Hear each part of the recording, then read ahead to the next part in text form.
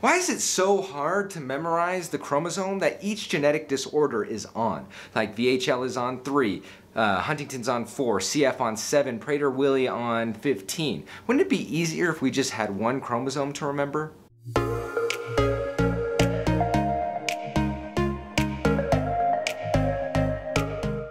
Over the past couple days, I've talked about why quizzing and spaced repetitions are such effective learning strategies, and how Anki addresses both of those. Now, as I alluded to in my last video, spaced repetition and quizzing is not easy. In fact, it can be quite difficult.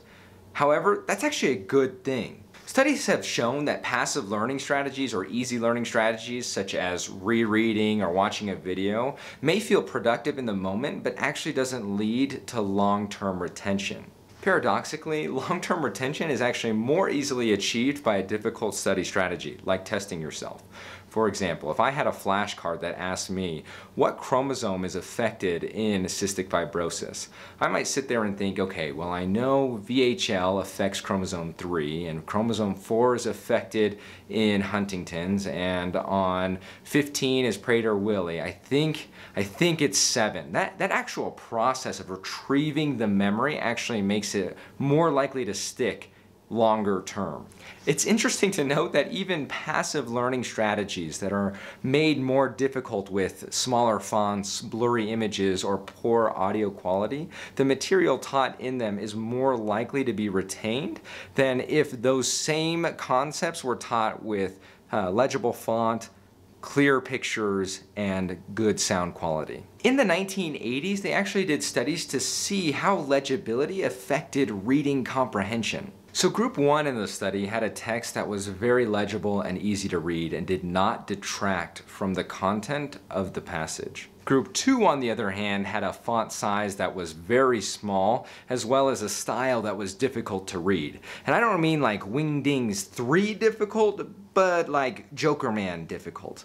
On top of that, there were words in the text that were actually missing letters. Now you might think that group 1 comprehended their passage better, but the studies actually found that the passages that had more difficult fonts and text and words with missing letters actually led to higher reading comprehension. The authors of the study actually theorized that the more difficult text forced the reader to slow down and think about what they were doing. Therefore, the more difficult text actually led to a longer term retention. What's interesting is that this actually applies to other study strategies as well.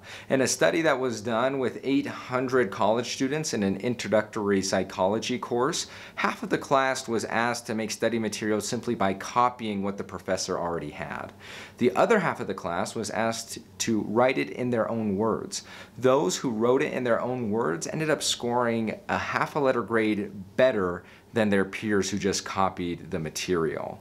Now, this is actually why I highly recommend that people make their own flashcards when studying for step 1 or anything else. It's not to say that there isn't some use in using pre-made decks, but it does end up giving you an edge if you make your own. And that edge might be the difference between scoring a 240 and a 250. Here's another disclaimer. There is a threshold for desired difficulty. If something is too hard and it produces so much anxiety that you can't even focus, this is not good difficulty. In fact, you do not want this level of difficulty. For difficult study strategies to be effective, you have to be comfortable with failure. You have to be comfortable with getting answers wrong. Incorrect test questions and failed practice exams should be looked at opportunities to learn and grow.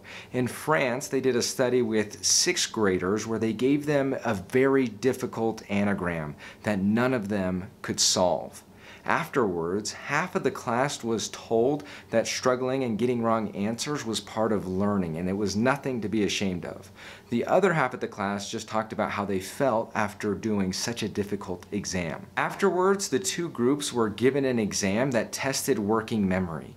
Those that were told it was okay to struggle and it was okay to fail and that was all part of the learning process did significantly better than those who had just talked about how the exam went. So as you're going through your Anki decks and you get the same concept wrong day after day after day, Just remember that this is a process and that you're more likely to retain that material come test day than if you had just reread it and done something more comfortable. So that marks the end of today's video. It is the last in the series of the science behind Anki. Over the next several days, I'm actually going to get into the more technical aspects of how to download it, how to use add-ins, how to set up a custom study schedule. So be on the lookout for those. If you liked this video, go ahead and give me a thumbs up. If you didn't, please let me know in the comments below.